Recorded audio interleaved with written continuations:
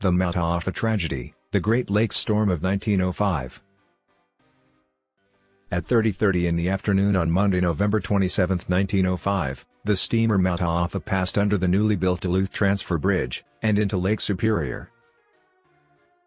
Mataafa was towing a James Nasmith schooner barge, carrying their cargo of iron ore to a steel mill on Lake Erie. The red storm flag had been raised that day by Duluth weather forecaster Herbert W. Richardson, yet many captains still felt safe in starting their final journey of the season. The recent storm had passed through the lake 4 days earlier, and according to sailing knowledge, the storms did not follow each other closely on the lake. That would prove a deadly decision.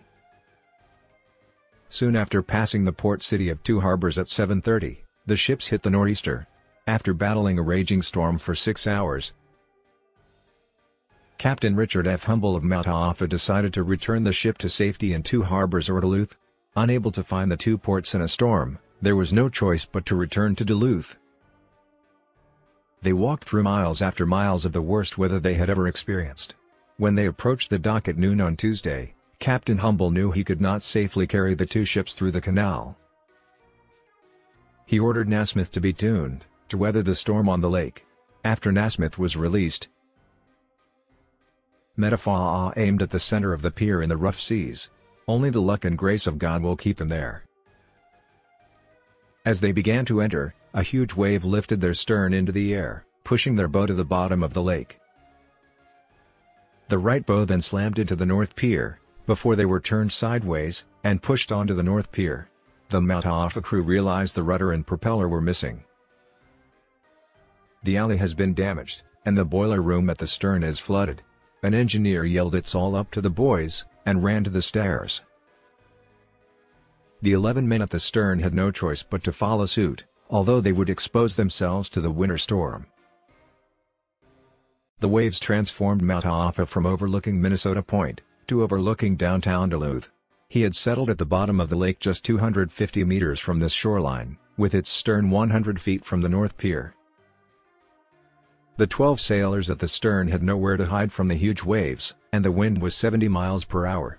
4 of them would risk advancing to the bow, as the waves crashed against Mataafa. 3 of them succeeded, while 1 of them turned around. At 2 o'clock, Mataafa split in the middle of the ship, and sealed the fate of the people at the stern.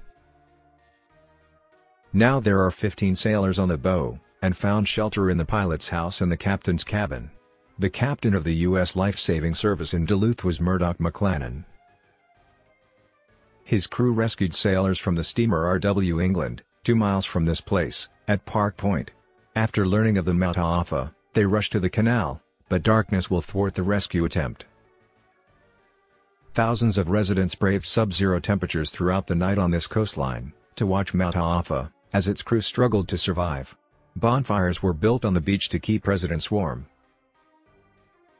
In Mataafa, Captain Humble built a fire in the windlass room, and kept his men on the bow from freezing to death. The 9 sailors at the stern could do nothing but wait on the deck, and hope to be rescued. On Wednesday morning, November 29, rescuers were able to rescue 15 crew members at the Mataafa bow. The 9 men at the stern were not so lucky. 4 of them were found frozen on decks. Their bodies were found on Thanksgiving Day, November 30th. 5 others could not be found and were presumed dead. The storm of November 27 to 29, 1905, often called the Mataafa blow, because so many thousands of witnesses stood on this beach, and watched as they struggled to survive. As a result of this storm, a lighthouse on the North Pier was built, as well as the Split Rock Lighthouse on the North Shore. 36 sailors lost their lives, and 29 ships have sunk, shipwrecked, or washed ashore on Lake Superior alone. Thank you for watching until the end. Don't forget to like, share, and subscribe. See you next time.